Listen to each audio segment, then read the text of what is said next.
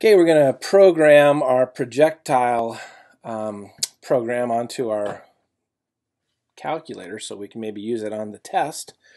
We're going to be able to plug in a velocity, a range, and a vertical displacement, and then it should be able to just tell us what our two angles are to launch into the bucket. And we want to do that on our calculator. So if you get your calculator out, we'll try to show you how to do that. So first thing we're going to do is we're going to click this program button here to make a program, and then we'll go over to new, and then we'll click 1 because we want to create a new program. And we're going to call this something, maybe I'll call it launch. And so we can use alpha and all the letters, and you got to hit alpha every time you hit a letter. So I'll do like alpha, L, alpha, there we go, L, alpha, A, alpha, U, alpha, N, alpha, C, alpha, H, and that's good. So we're going to name our program launch, and we'll click enter. And then, so now we're into our programming. The first thing we want to do is we want to actually have the user be able to enter our three variables, V, R, and S. So we're going to click on program again, and we want to go over to I/O, which stands for input output.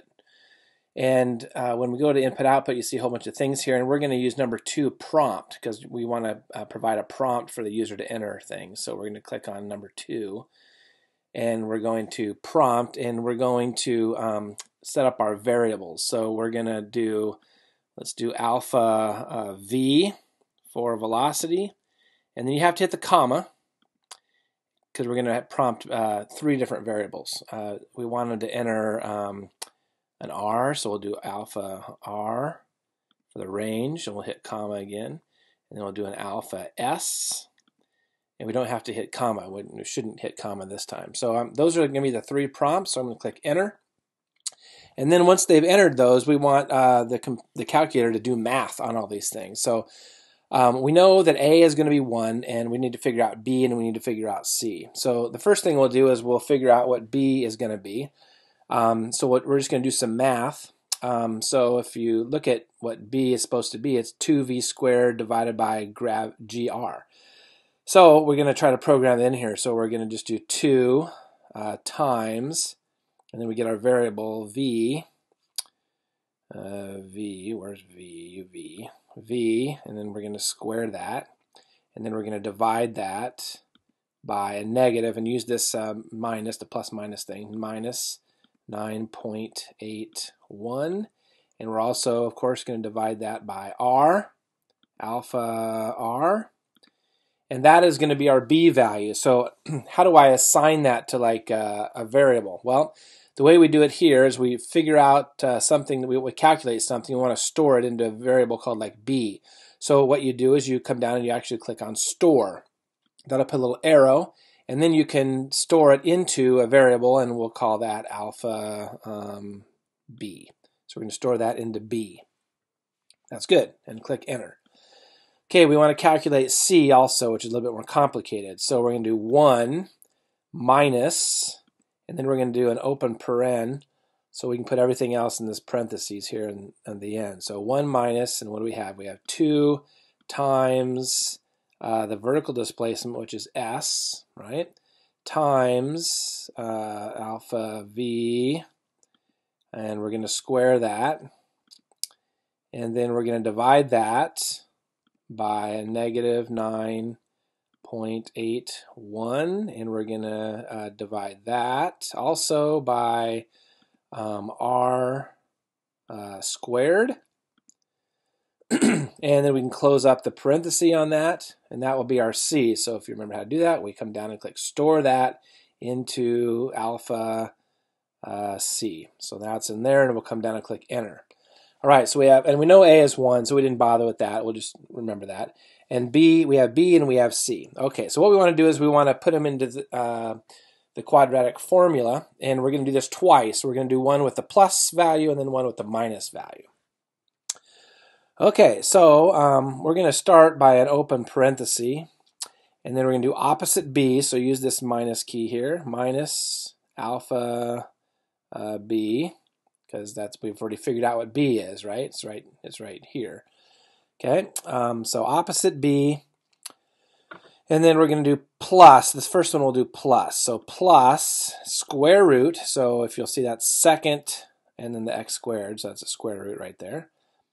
Square root, and that puts an open parenthesis too, so it's going to square root everything that's going to be in this parenthesis. We'll have to remember to close it here in a little bit. Alpha b squared minus 4 times a, which is 1, so we don't have to worry about that. So times c, alpha c. And then we want to close up the parenthesis, which will close up what's under the square root. And then we want to close up the parenthesis for the whole numerator. And we're going to divide that thing all over 2a, which an a is 1. So just divide by 2. And so we're going to have that particular value. So we're going to store that a little ways too. So we're going to store, and let's use, usually we have 2 x values, so we're going to store that into x, alpha x. Good, enter. All right, so now we're going to do the same thing. Parenthesis, opposite, b, but this time instead of plus, we're going to do minus square root b squared minus 4 times c, close, divided by 2. And we're going to store it, and I don't have another x, so let's just go ahead and call it, we'll just call it y. Whoops. Alpha y. There we go. Okay, we'll store that one into y. Okay, so now we have our 2 results from the quadratic formula, x and y, but of course we know that those are actually tangent of theta. So we got to enter here first, enter. And so we want to figure out what the angles are, so we're going to have to do one more thing. We're going to do a little bit more calculation. We're going to do second tangent of x, alpha x, close parenthesis, and that's going to be one of our angles, so let's store that. Alpha, let's do this. There's a theta there. We can actually store 1 in theta. That's nice. Enter. And then let's figure out the other angle. So that'd be second tangent of y. Close it up, and we'll store that in, let's see, what's another? Let's use z. So theta is our first angle, and z will be our second angle. And then we'll hit enter. Okay, and so now I have my angles, and I just needed to display them back to the screen. So on this next line, we're going to go back up to program and go over to input output again. And if you look at number 3, it says display. So we're going to click number 3, and it puts a DISP there. It puts a display there.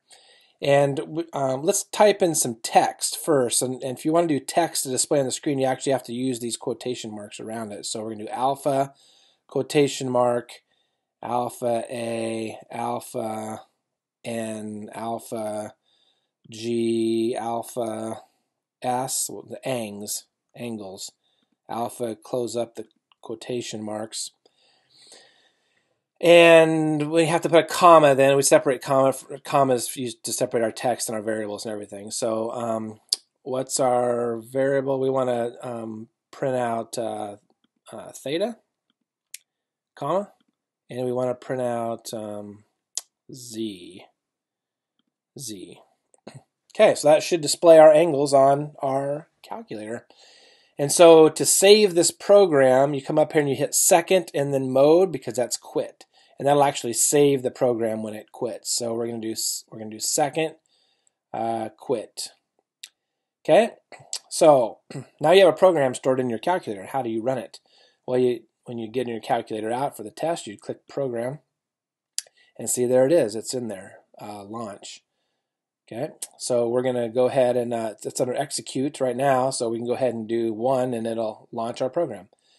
So the first thing it does, it says program launch, and basically it's asking you again, and you click enter to start your program. It says, okay, what's the velocity? So we'll use it from our inquiry, like our velocity was like around 7. So I'll put in 7, enter.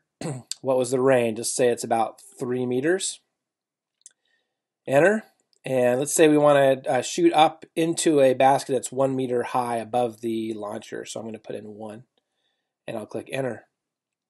And there they are. There's our angles. 68 and 40.4 should work. All right, let's notice these aren't complementary because they're not shooting and landing on the same plane. Let's do this data again, and let's have them shoot and land on the same plane to make sure that they are complementary and that it works. So I click program again, 1, and we're going to start our program. Velocity 7, range 3, and the S we'll say is a 0. Enter, and I get 71.5 and 18.4, and yes, those are complementary angles. Okay, let's just try it one more time. So you can try all these out to make sure your program's working. So we're going to launch it.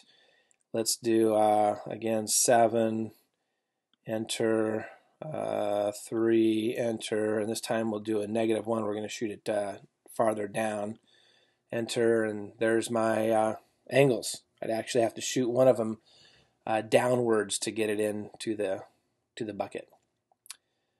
Let's see what happens if we put in something that doesn't work at all. So program, launch, start.